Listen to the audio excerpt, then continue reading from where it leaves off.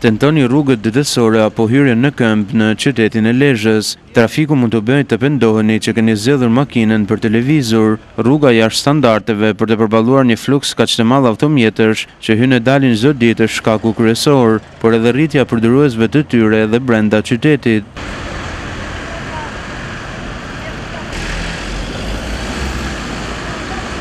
Kjo problematik reflektohet edhe në hyrjet të qytetit. Në kryqëzimin me superstradën, radhët shkojnë me kilometra dhe trafiku rëndohet.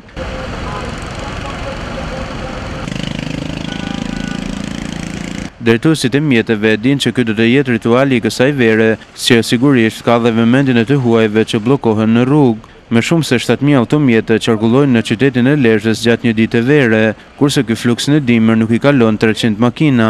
I gjithë qyteti ka vetëm 3 rrugë kryesore në total, 7 km rrugë për të përballuar të gjithë këtë kaos.